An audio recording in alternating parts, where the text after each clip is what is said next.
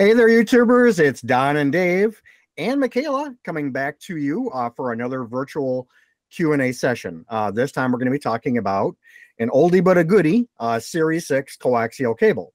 And you would think with something that's been around for so long that every possible question and answer in the world has been figured out for it. But as it turns out, there's quite a few things that still come up about this stuff, and there's new people that come into the industry over time. So we're going to go ahead, and Mikayla's going to ask some questions, and Dave and I are going to do our best to answer them.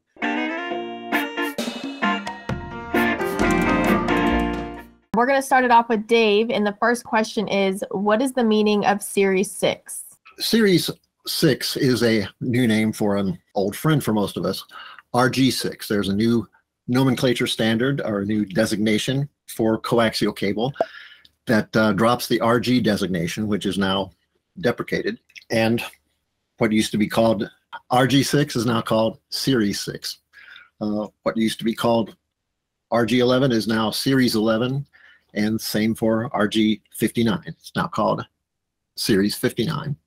That's the new naming designation, and that's the only difference between Series 6 and RG6 cable is the new name. The next question is for Dawn, and it is, can I use outdoor rated coaxial cable indoors and vice versa? Well, it's basically, it depends and no. So really the discussion doesn't revolve around coaxial cable so much as it involves outside plant or OSP cable, and how far you can bring that indoors on particular types of installations.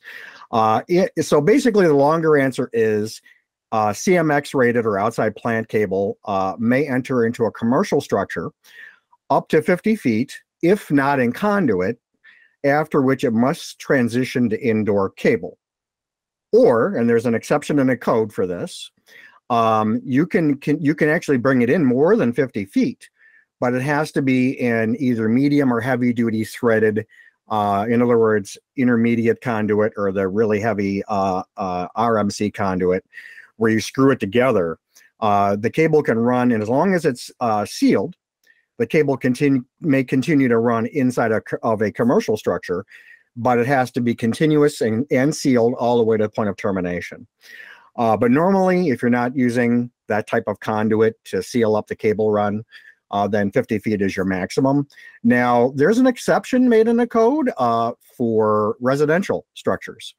So outdoor cable, that's 1/4 inch or less in overall diameter thickness, may be used in single or duplex dwellings throughout your entire structure, whether it's indoor or outdoor style. I mean, obviously, if you have indoor coaxial cable or any kind of indoor cable, you should never take that outside because it's not UV stable and it's going to break down outdoors.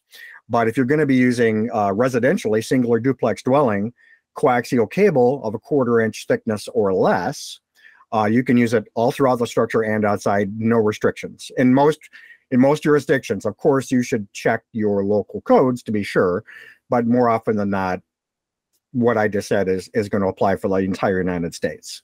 It just so happens that our dual shield outdoor coaxial RG6 cable, our Series 6 cable, is actually of the proper diameter, where in a residential setting, single or duplex type dwelling, you can go ahead and just use it wherever you want.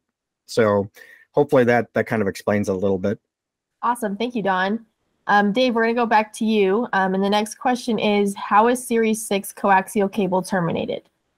Okay, there are 3 different types of connectors that are normally associated with Series 6 cable. F connectors are the threaded type that you usually find on the back of a television set or back of a cable modem. BNC connectors are a twist lock type of connector that is often found used in component video. And RCA connectors, which are a push-pull type connector, normally mostly used in audio connections. Compression style and crimp-on style are acceptable, although compression style connections are much preferred. Twist-on type of connectors are no longer acceptable. As far as the actual nuts and bolts of how to do the termination, we have multiple blogs on our website that address how to do this with pictures and even videos. How long of a distance can Series 6 coaxial cable be used? And will Series 11 go farther? Series 11 will go farther. Really, it depends on the application. Of course, the most common application these days is broadband. That would be for cable TV, satellite TV. And whether it's Series 6 or Series 11 is going to define how far you can take it, because Series 11 is a much heavier duty cable. But just to gloss over the distance limits, so basically from powered device, the entire channel, Series 6 can reach 184 feet. That's inclusive of it's all RG6 or Series 6 cable. You got 2 patch cords at the outlets on both ends that are capable of being 17 feet long. And then you have a middle link that is 150 feet long. So basically, outlet to outlet's 150, and then you add on the equipment cords at both ends of the link, and you're at 184 feet permissible. And that's the same for either cable TV or satellite.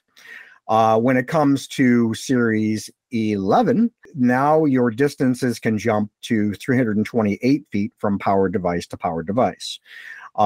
So essentially, that's a 295-foot link that from outlet to outlet, that's constructed entirely of Series 11 coaxial cable. And then the remaining 32 feet of permitted cable, it would actually be Series 6 for use inside the room. And that would be used at both ends of the link for equipment cords. So outlet to outlet with the Series 11 is 295. And then you've got another 32 feet, or essentially 16 feet at each side of Series 6 that can be used for in-the-room equipment, patching connections, things like that. So really, Series 6, it serves most indoor purposes well. However, when you're doing long-haul outdoor runs, oftentimes you'll see Series 11 used. How is Series 6 coaxial cable different from Series 11 coaxial cable?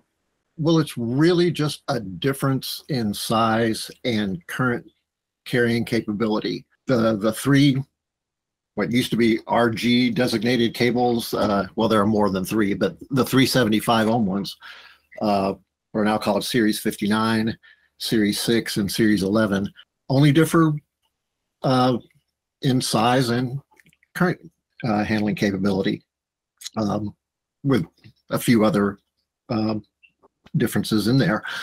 Essentially, I think of RG59 as wimpy.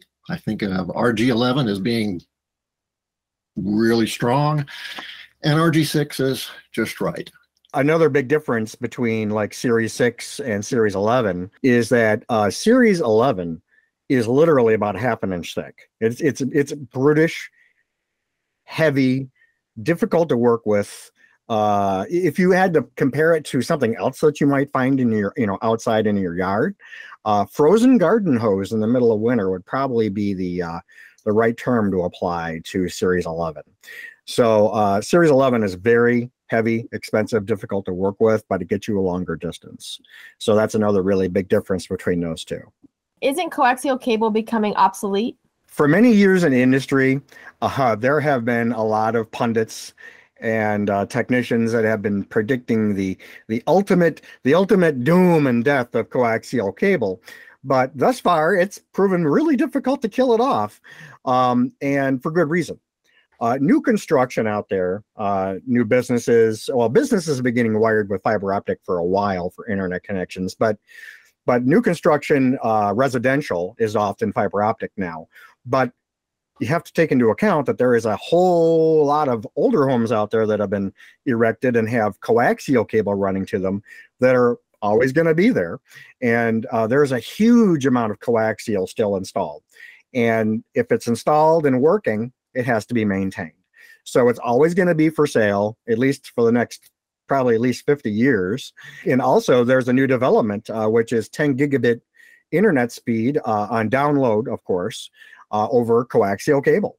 So that's going to extend its life yet further. So now you're going to be able to get coaxial cable connections that, at least on the download speed, is going to match some of the fastest fiber that's out there. So the answer is no, it's really not becoming obsolete. Not really, not if you count usage. Dave, I'm going to head back over to you. And the next question is quad shield or dual shield coaxial cable better? Well, it depends on what you want to use it for.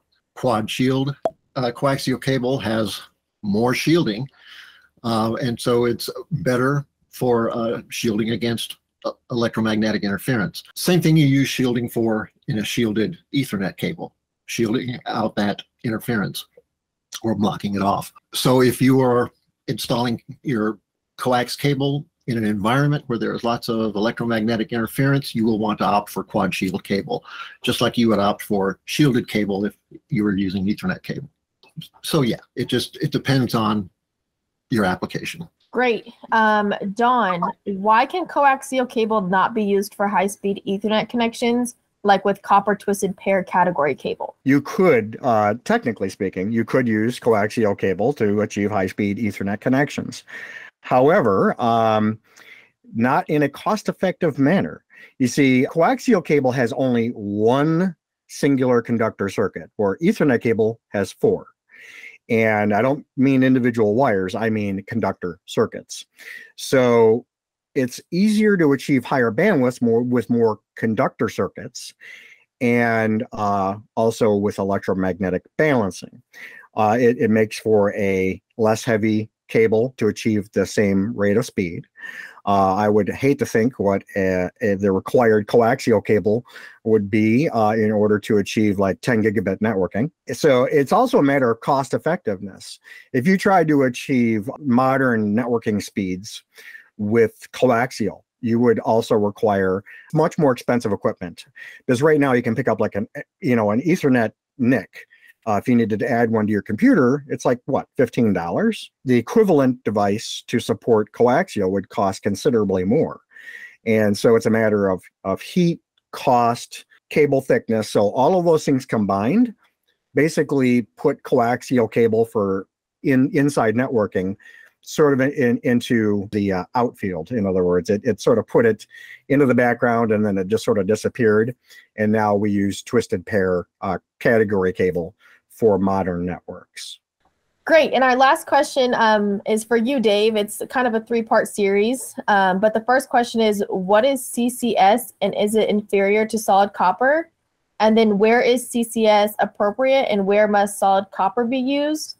And then are their installations different? Well, yes, CCS stands for copper clad steel, which means that the center conductor in this type of coaxial cable is essentially made of steel with a copper surface bonded to it.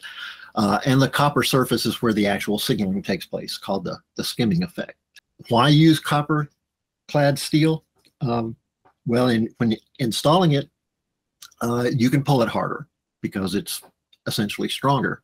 But also when installing it, you have to have special tools for doing something as simple as cutting it. Normal copper cable cutters will quickly be destroyed when used on steel wire. When it comes to performance, CCS and solid copper are actually similar in performance. Performance-wise, there isn't a reason to choose one over the other, but as we talked about, there are some installation differences. And myself, as a chemist, I know that talking about steel, if there's just a little bit of water and a little bit of oxygen present, like air, it's going to corrode, and it's going to corrode really fast. I would choose not to use copper-coated steel just for that reason. Where solid copper really shines over copper-clad steel is the ability to handle PoE and DC voltage. The problem with copper-clad steel is that electricity to power up like a dish, for example, is going to peter out or attenuate really quickly and underpower or undervolt your end equipment. That could cause it to be damaged. I mean, at the very least, it's probably going to cause it to be unreliable, not work at all, or literally be damaged because it's been undervolted. Solid copper doesn't have that problem. It handles data transmission just as well, but it also handles that DC voltage. It's so critical, for example, for satellite installations. So technically speaking, you shouldn't be using anything other than solid copper coaxial in a satellite installation. Other than a few dollars in savings, there's not any real advantage to copper clad steel. Hopefully we answered some questions. We did our best to address maybe some more off-the-wall questions that we get in the Q&A sessions that we didn't necessarily write about in our blogs.